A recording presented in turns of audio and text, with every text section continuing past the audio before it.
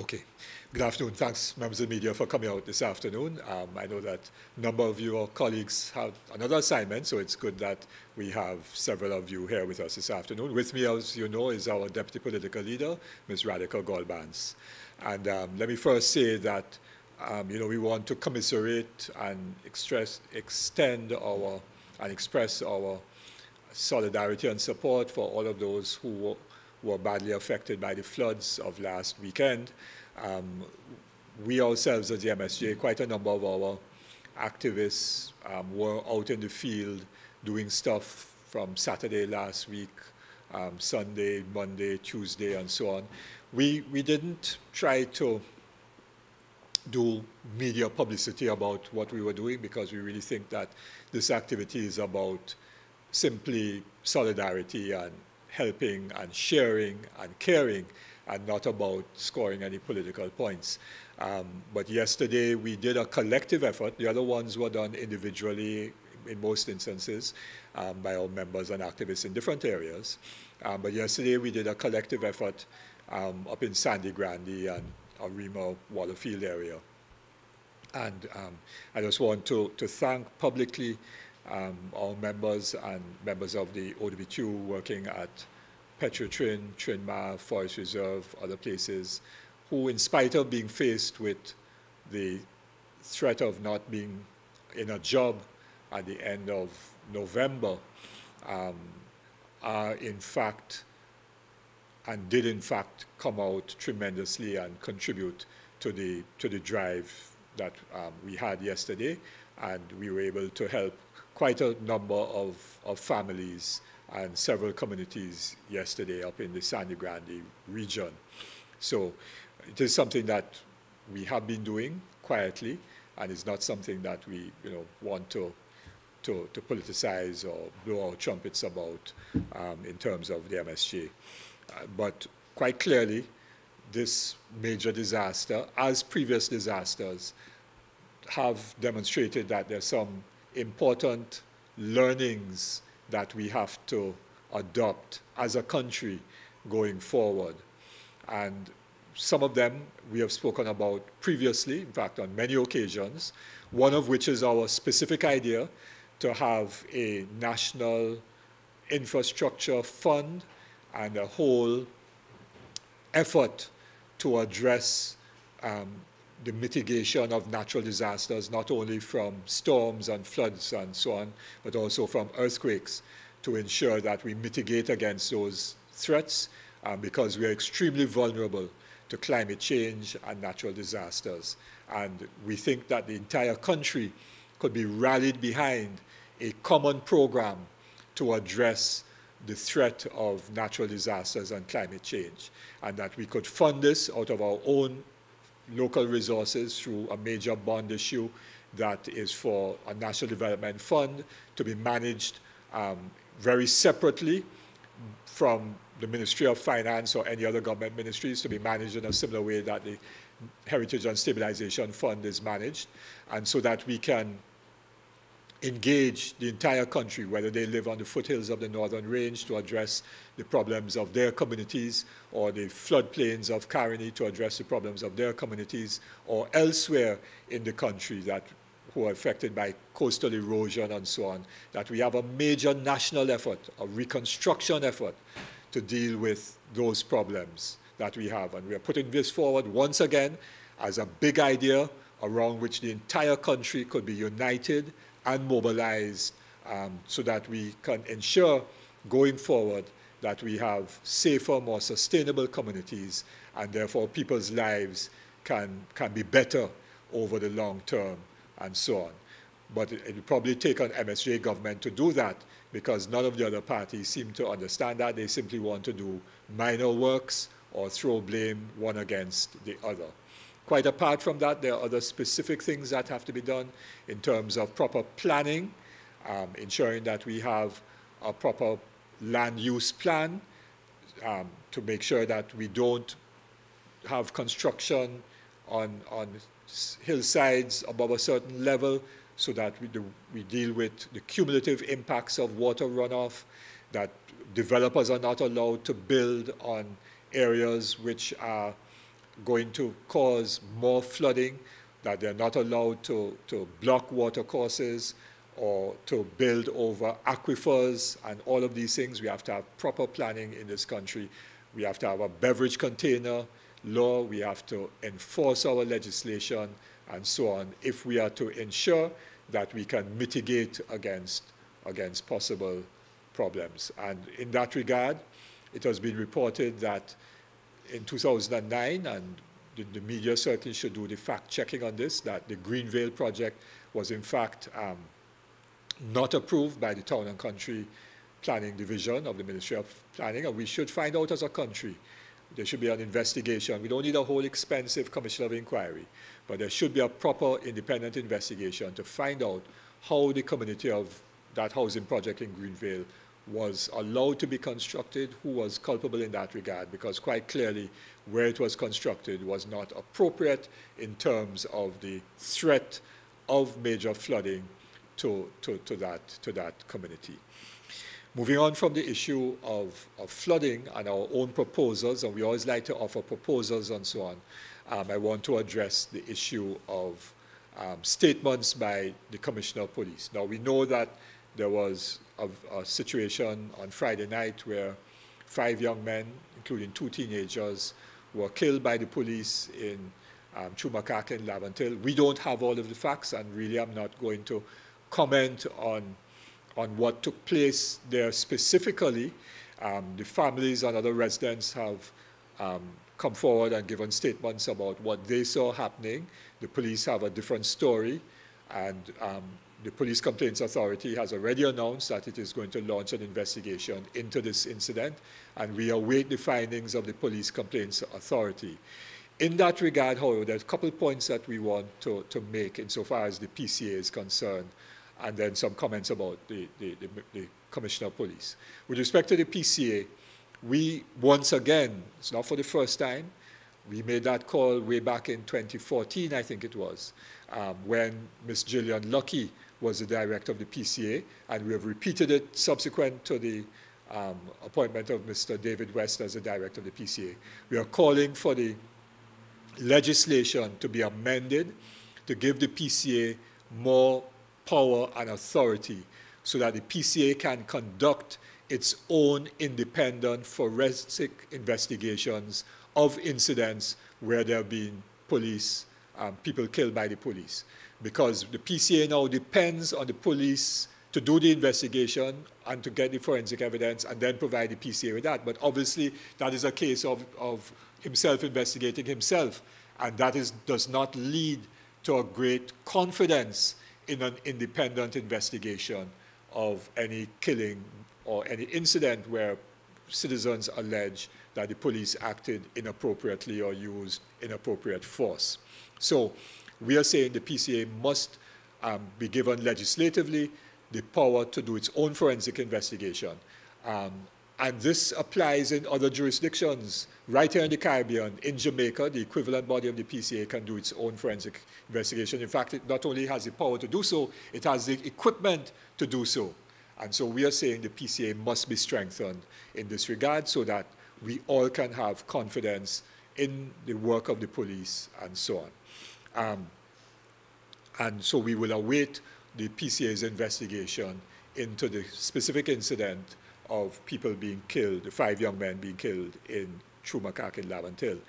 It is of concern, though, where 2 teenagers were killed. And this is something where we are not sure whether those teenagers themselves were, and this, of course, is what the PCA investigation and other investigations have to find out, whether the teenagers themselves were involved in any alleged shootout with the police and so on. But it's very sad that we had 2 teenagers being killed.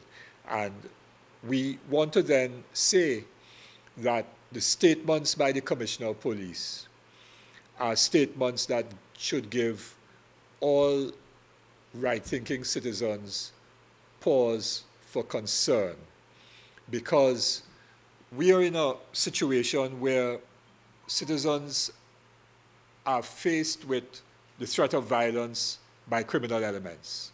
We have had now, I think, 430 or 40, I didn't check what the latest number was, persons being killed this year.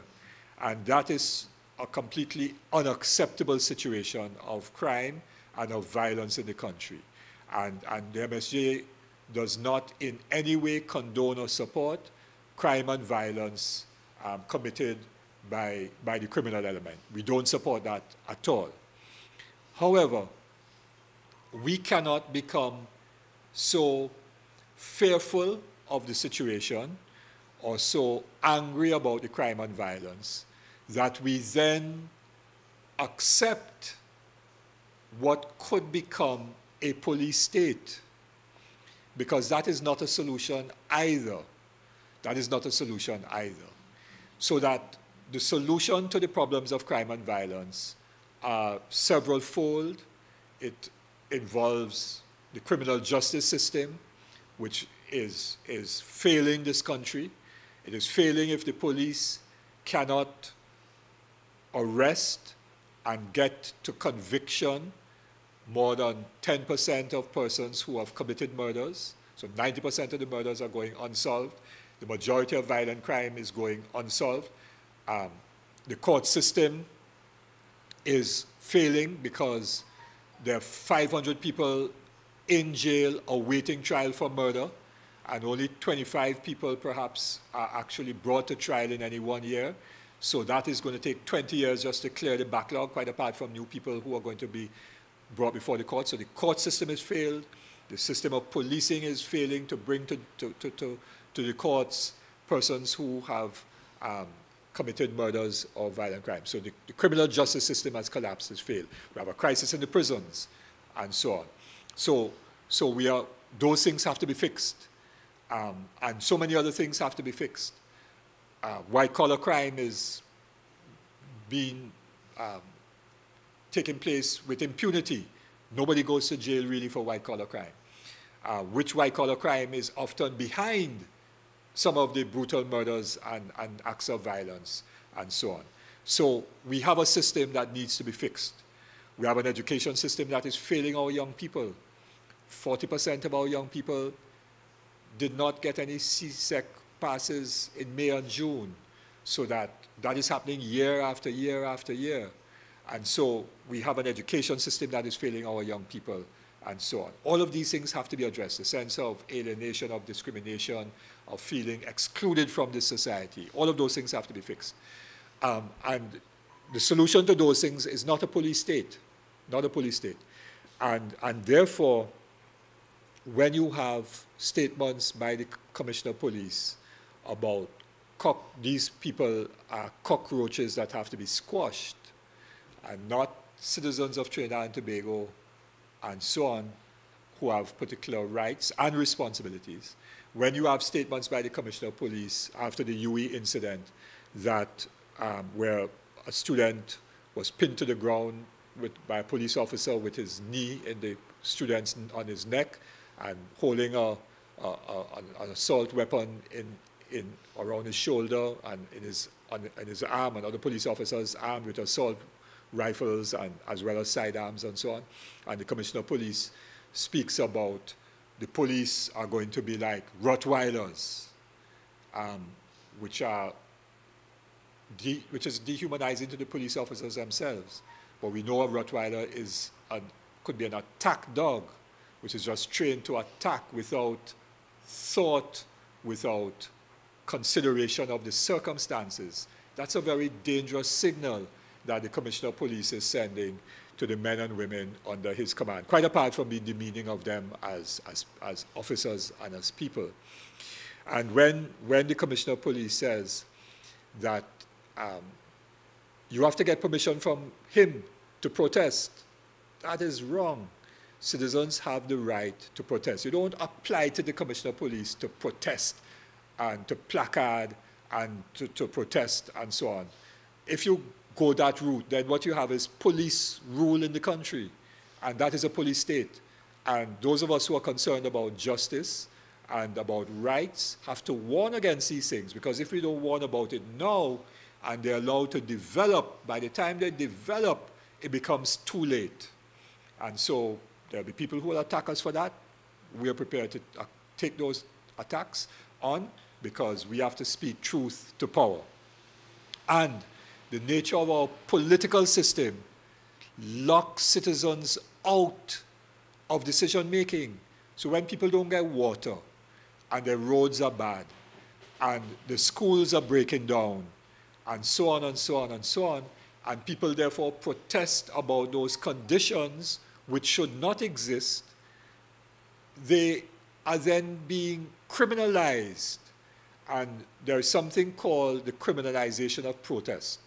And it happens in very right-wing, conservative, neoliberal states in many parts of Latin America and so on. And we want to warn about the criminalization of protests, because the criminalization of protests will mean that citizens who are protesting about real problems that they have will be made into criminals, rather than saying we need to fix the political system to give people power to be able to have their problems resolved so that they wouldn't have to protest. We want to criminalize them for protesting against wrongdoing that they are experiencing as citizens, and we have to say that we are against that. So we are warning the Commissioner of Police about all of these things. And lastly, and let me just get a letter, just hold on a second.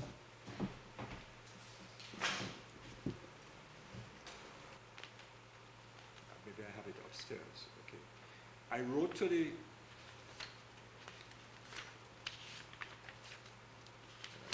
probably find it after you all have left.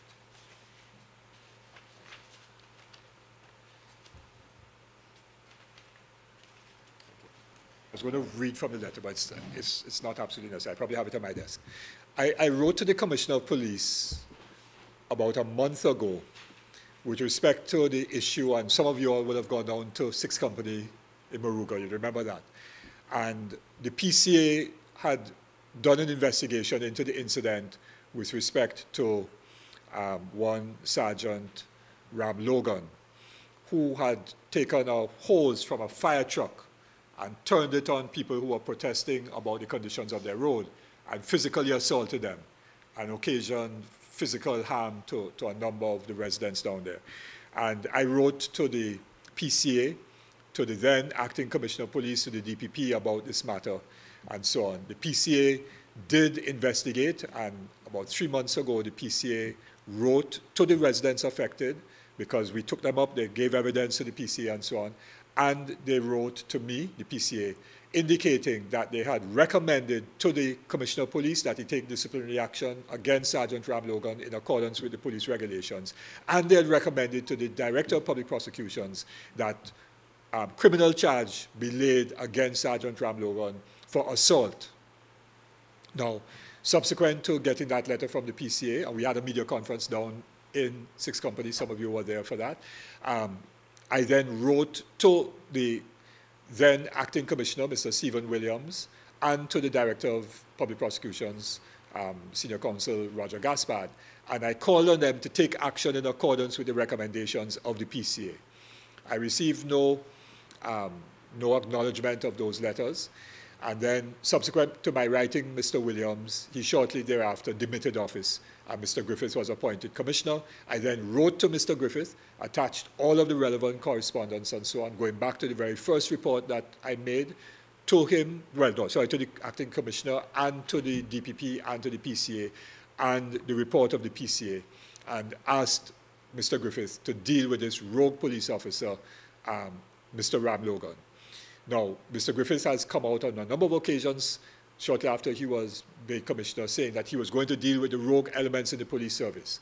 I have received no acknowledgement from Mr. Griffith, and so I'm publicly now calling on him to state what action he has taken in accordance with the recommendation of the PCA and the investigation done by them with respect to Sergeant Ram Logan, because he cannot be talking about stamping on people like cockroaches and so on, which we say is wrong, but at the same time condoning rogue officers operating in the police service.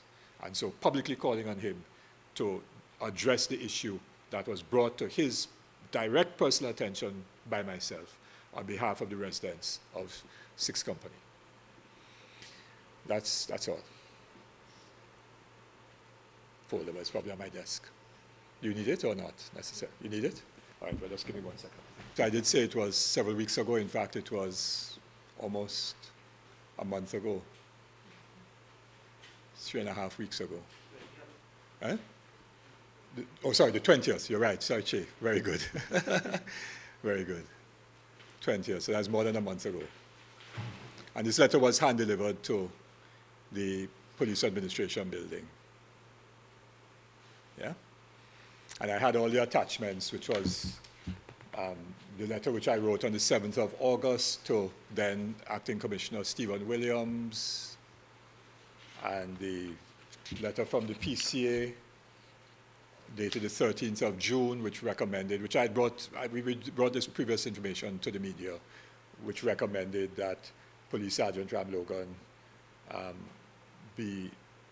disciplinary action be taken for discreditable conduct and breach of regulations and so on. So,